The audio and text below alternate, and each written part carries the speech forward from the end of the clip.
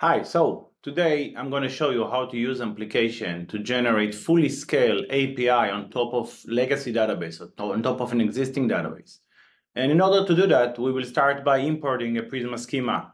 Prisma introspection created a schema on top of an existing database. We go and take this schema and import that to Amplication. For this example, I will take hal.com Prisma schema from their open source Git repository. So I'm just importing that to Amplication. Amplication knows to analyze all the relation, all the field types, all the tables.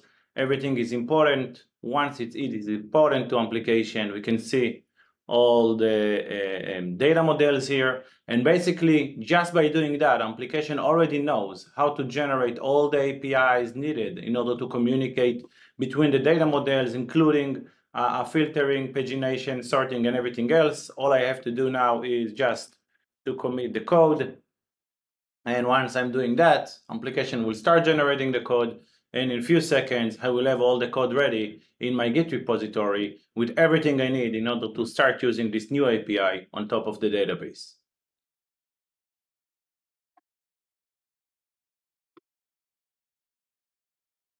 Okay, so our code is ready. We have the link to the pull request in GitHub. We'll just click on that in order to go and see the code. We got almost 1,500 files for our a new API.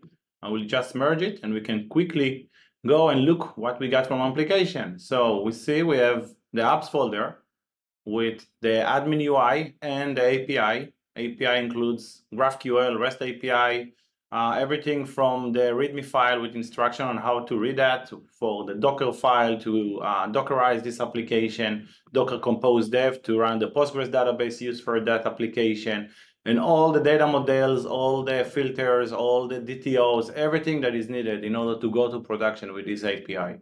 The links for this repo and the example of the schema used for this demo will be available on the comments.